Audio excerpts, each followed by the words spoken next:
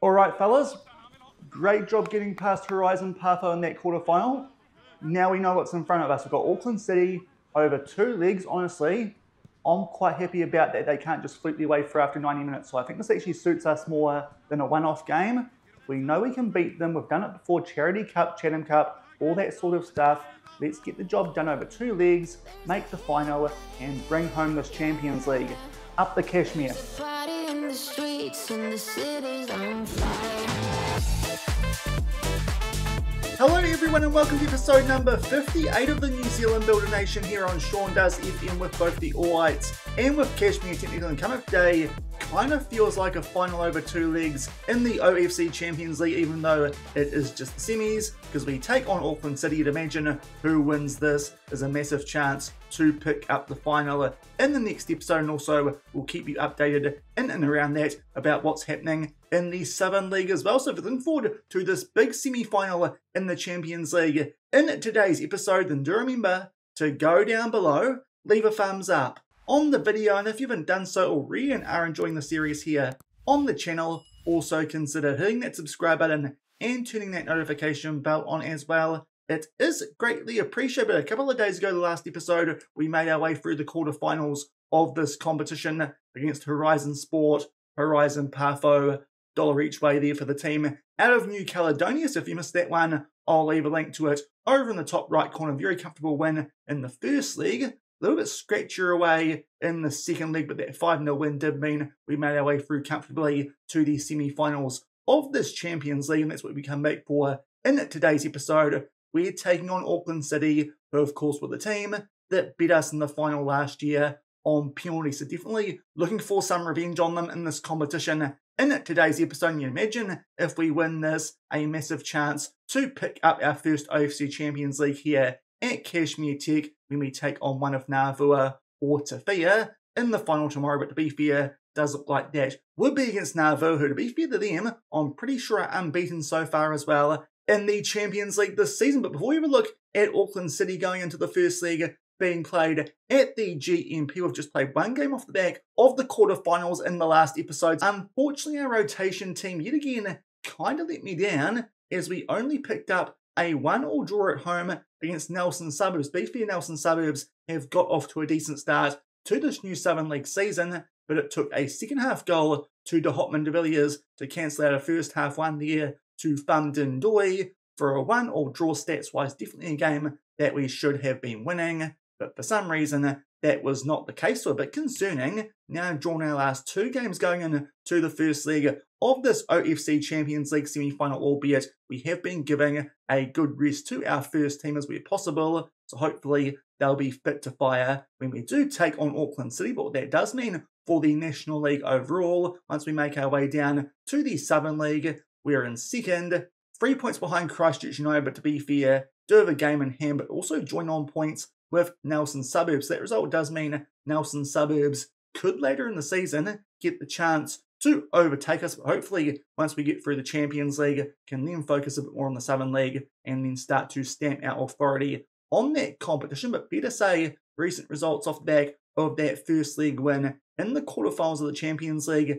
haven't been too great, but hopefully going back to something a bit closer to our first team might change that here, especially at home when we take on Auckland City in this OFC Champions League semi-final. To be fair, their form also quite similar to ours. They drew with Manukau United 3-3 in that most recent game they played in the Northern League, so it's kind of similar situation to us maybe resting some first teamers going in to this Champions League semi-final, but hopefully our squad here is a bit stronger as it should be based on the season preview, which I've seen a few times now, hot favourites here in New Zealand, so that should also be the case in Oceania. We have had one departure actually though off the back of that episode with the quarterfinals, and that was one of the players that we did sign on a non-contract, because Sergio Mosquera as well as Aldo Medina, they have both gone back to America. Mosquera, he got picked up by San Diego. Unfortunately, just didn't quite get good enough a contract for him, but to be fair, his potential actually wasn't that high, so not too fussed about him leaving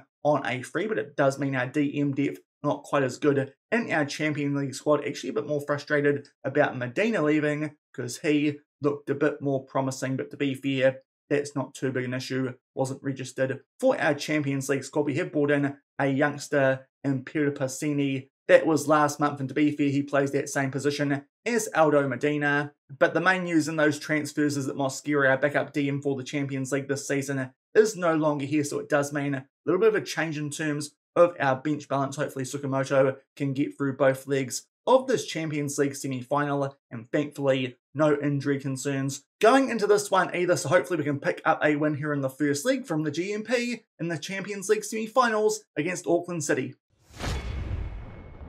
And here are the team sheets for the first leg of this OFC Champions League semi-final. We've gone with our straight out best 11 these days with no injury concerns, so that's quite nice. First time in a little while we've put out the best 11 here at Cashmere Technical. They are Auckland City. To be fair, that also does look like quite a strong 4-2-3-1 that they are going with, but hopefully we can take an advantage into that second leg up in Auckland. And it's taken a little while for the first highlight here of the semi-final. The first leg, unfortunately, we had the ball there briefly, but do give it away. So Auckland City might here get the first chance of this game, which would continue some pretty average form that we've been carrying recently. Good work there from Deanda to get in behind Louis Enrique. Nice ball there for Stipe Ukic as well, but that is a massive save from Josh Hawkins, already proving that he might be a difference maker from Mark Anderson in that Champions League final last season. They do still get a chance here to apply the pressure from a corner. Hawkins with an interesting save there. Thankfully, I think that was Keat who cleared it off the back of that, and now Shushu actually with a chance to get us going here on the counter-attack, but good slide tackle there from Willem Ebbing to put that out for a throw, but shortly off the back of that, we now go to the other side for a corner, so hopefully a chance for us here to strike first. Adam White will pick out Janssen, who takes the ball from that corner and does beat Connor Tracy to not quite make it 1-0, because unfortunately he was offside, but a couple of highlights there down both ends. Still 0 all, just shy of the half-hour mark. And it looks like those couple of highlights that we got there about halfway through the first half might be all we see here in the first leg of this Champions League semi-final date. 0 all as we head into the sheds, and to be fair, not playing that well either in terms of the shots compared to Auckland City as well as the shots on target. To be fair, they're on top in the three big stats as well as the XG. So we're going to give the guys here a bit of a rev up, and hopefully that might change things in the second half. We'll leave them all out there and see if they can improve, because this should be our best 11, but currently not going too well. 0 all at half time in our home league. And a couple of minutes into the second half, hopefully that team talk has worked, because it's a throw in here just inside of the Auckland City half. The ball there finds Tsukamoto back to Victor Ross. Now Duty Radom pings that out to Shusha, albeit that's a really poor option. Just heads the ball there to Genie for Auckland City, and they might get a chance to do something here down their right-hand side, but thankfully really loose touch during Lorenzo Johnson can win that ball back for us. Now Duty Radom, nice one over the top there, looking for Shusha, but unfortunately a bit too much on that one. Interesting across the field pass there. We nearly get it back, but unfortunately I think that was Slaughtermaker who keeps that for Auckland City, but now we win it on the left-hand side of our defence. Tsukamoto now on the ball, picks out Justin Keat, back to Tsukamoto, Louis Enrique. First time pass up there for Justin Keat, goes down, but the ball then finds its way to Lorenzo Johnson off the foot of Louis Enrique, and we take a 1-0 lead at home. He busts out the dance there, does the Australian attacking midfielder, and thankfully a bit of a rev up there at half-time might have worked going into the second half. We take a 1-0 lead. Did think that things might break down once Justin Keat did go down, but thankfully Louis Enrique picks out Lorenzo Johnson. Good finish into the bottom right corner to make it 1-0.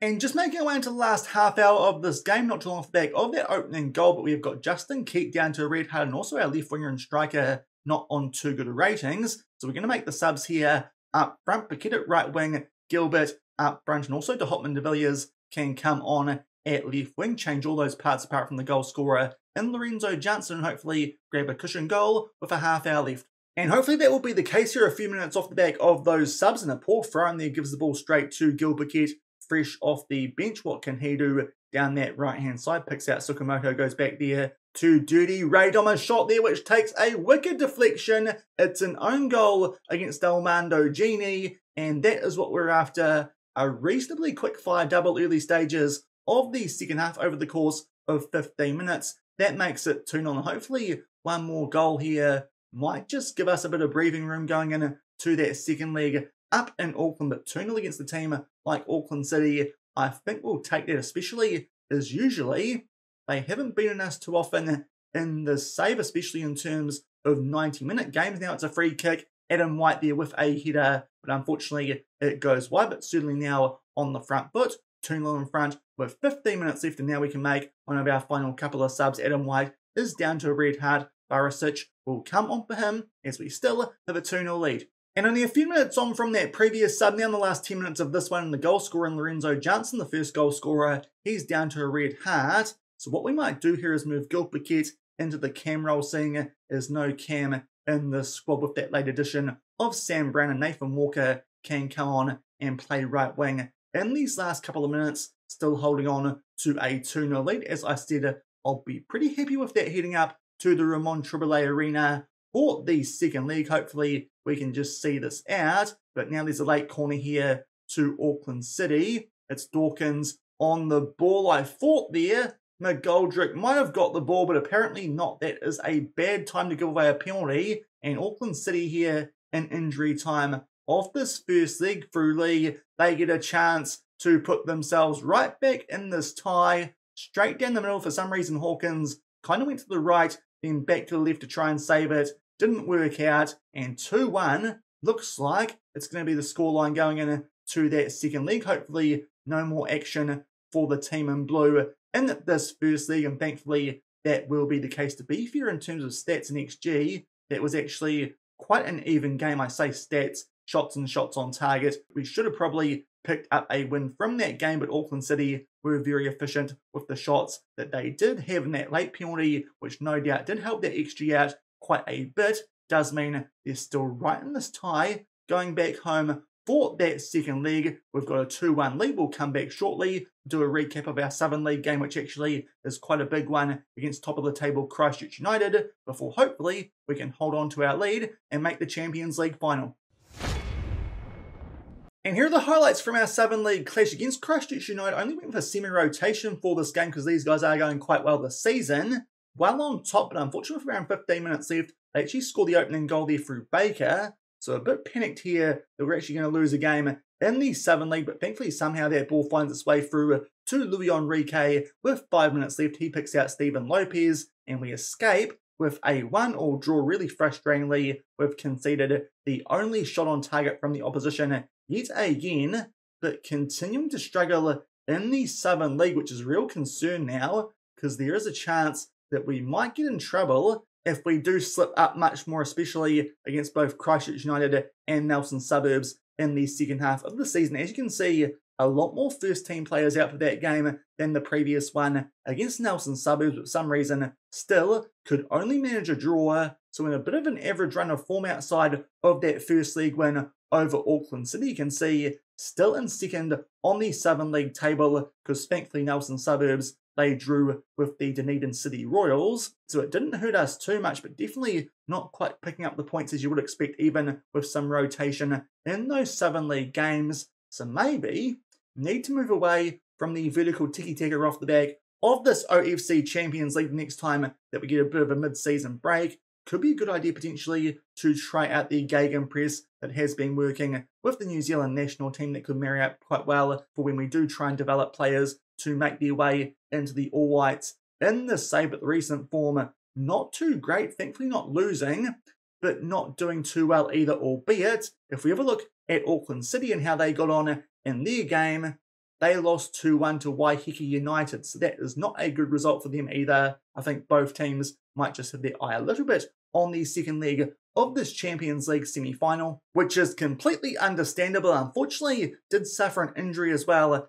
in that Christchurch United game, or at least in terms of the lead up to it. Cullen Elliott has picked up yet another hip injury, and he is out for 3 to 4 months. So that does mean our backup right back is out of the Champions League, as well as a decent chunk as well of the Southern League season, and being third choice right back, I'm pretty sure these days, for the All Whites. That will also keep him out of the FIFA World Cup if there was going to be an injury to someone like Martin Damon or the soon-to-be retired Nico Kerwin. So that is actually a pretty significant injury. Thankfully, we've got Luis Enrique as the starter here these days, and Julian Pike is registered for the Champions League squad, so still got some backup in that right back position, but Callum Elliott yet again will be out for a little while, but thankfully that's the only injury concern going into the second leg up in Auckland, where we do take on City. We've got a 2-1 lead. Hopefully we can hold on to it and make a Champions League final. And here are the team sheets for the second leg of this OFC Champions League semi-finals. We take a 2-1 lead here up to Auckland yet again. Auckland City do look fairly settled from that first leg. Just one change for us, and Gilbert starts in place of Lopez. He's on a heavy workload, having had to score the equaliser in that Christchurch United game. But thankfully, unlike Auckland City, we didn't lose. So I suppose that's a positive, and hopefully we can hold on to our 1-goal advantage and make the final. And just shot the 20-minute mark with the first highlight here of the second leg, and it is a throw-in here inside the final third to the home team. To be fair, so far we've actually been the team, based on stats, who have been on the front foot. A nice ball over the top there. Forsyth Hawkins kind of came out for it, but thankfully the header goes just over the crossbar. Still 0-0 on the day, 2-1 on aggregate. And now we're down the other end here for a free kick. Adam White to McGoldrick. Big chance there, far post, but unfortunately can't keep it down. Still 0-0 in the second leg. And only a few minutes on from that really big chance there to McGoldrick from set piece. He's on the ball now as a new highlight does start, but thankfully start to make our way into the opposition half, albeit as I say that, loose touch from Janssen, and they do get the ball back there through Mikado. He's back on the ball there again, but that's a really poor pass. Tsukamoto, good 1-2, picks out Justin Keat. We almost butchered that chance, but thankfully Justin Keat with a first time finish with his right foot. The All Whites right winger gives us a 1-0 lead here up in Auckland, and that's our buffer goal on aggregate as well. That makes it 3-1 in this tie. I thought there Tsukamoto should have taken that more left and taken that shot on himself, but thankfully actually looked for Justin Keat, who probably is a better goal scoring option. It actually did go pretty close to straight into the path of Connor Tracy, but thankfully couldn't keep it out of the back of the net. We make it 1-0. A few minutes later, it's a free kick, which Tsukamoto almost puts top right corner just high and wide, but we're 3-1 up on aggregate with 10 minutes left in the first half of the second leg, but shortly off the back of that, now down the other end for a corner to Auckland City. Thankfully, we somewhat deal with the danger, but now Deanda on the attack, picks out Slaughtermaker Dawkins, floats this far post looking for our former player in Jamie Fletcher. Interesting tackle there on Ukuk, but thankfully it's not a foul. And now a chance here for Gilbert to get us on the counter-attack. Our striker today down that right-hand side plays it back to Louis Enrique. Now Duty Radom to Johnson. Long-range effort, and that one comes off the crossbar. We might still be on the attack off the back of that. In fact, not. The highlight gets cut off. Still 1-0 up late on in the first half of the second leg. As you can see from the stats, definitely a team on the front foot, but unfortunately not too many shots on target. But pretty happy with how that first half went, especially now we've got a 2-goal lead in the overall tie, 3-1 on aggregate. So I think no changes needed. We'll just tell the guys to keep on going. Maybe they could do just a little bit better, and we'll get the second half underway with a 3-1 lead overall. And only a few minutes into the second half, an early corner for us here where a goal might be able to put this tie to bed. We take it short there, White to Janssen, back to Adam White, starts to make his way inside the box. Gilbert, back to Janssen, some wonderful short passing, and Adam White will pop up with his first goal of the season. To be fair, I think that one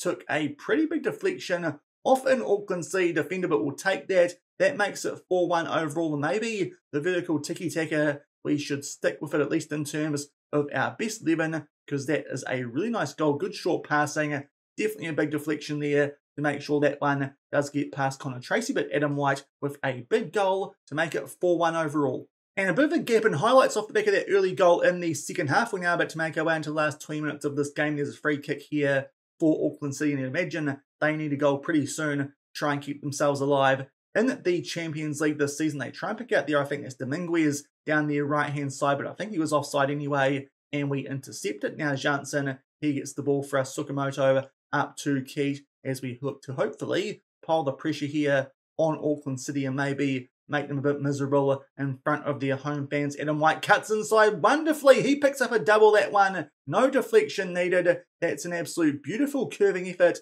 into that right-hand corner. That makes it 3-0. And with 20 minutes left, a 4-goal advantage, you'd like to think that is the tie done, and we should be making our way into yet another OFC Champions League final, this time against the team not from New Zealand, so it should be pretty winnable for us later this week, but Adam White comes up with a big double in the second half. Off the back of that, going to do some subs here. Julian Pike can come on for Henrique, not going too well. And also, we'll give some game time to Connor Kerwin, seeing as Victor Ross is on a yellow card in this competition, but feeling pretty good now, 5-1 in front on aggregate. And short the back of those subs and that third goal on this day, we've now got a throw in here inside of the final third. Keat loses on the ball there briefly. Pike almost gets that one back for us, but Auckland City, they do clear their lines, but fresh off the bench, Connor Kerwin is there to tidy things up. Pike looking for Keat, can't quite find him, and Auckland City look like they might get a chance on the counter-attack, but Dirty Radom with a good tackle. Unfortunately, shortly off the back of that, we give the ball away, but soon after, Auckland City try and clear it, don't do a good job. They then get a chance to clear it again, but give it straight back to Ahmed Shoosh. A good 1-2 between him and Dirty Radom. Tracy, not the best positioning there, and it's a good finish as well into that top right corner just inside of that post. 4-0 on the day. This is a lot more like what you'd expect from a team with our credentials in the New Zealand National League this season, at least in terms of the season preview that we have seen. We should be red hot favourites, and we're showing it here away from home instead of at the GMP. That makes it 4-0, 6-1 overall. That should definitely put this tie to better now. Dirty Radom, who's been pretty good today, down to a red. Lapane can come on for him, as we should be making our way through to the Champions League final. In fact, shortly off the back of that sub, another highlight does start, maybe can make it 5-0. We try and make our way here out from the back. Kerwin goes back to Hawkins. Definitely a lot more solid back, it feels like, than we were in the final last season when Mark Anderson was in goal. So hopefully Hawkins can keep nice and fit for that final coming up soon off the back of this one. But now Auckland City actually will get a chance on the counter-attack. Ukic starts to make his way down that right-hand side. He has some support. He eventually will look for it, and Willem Ebbing will put that one away. It's his first goal of the season. Nice finish there into the bottom left corner. Good goal there on the counter-attack for Auckland City. But you imagine at this point, it's probably too little too late.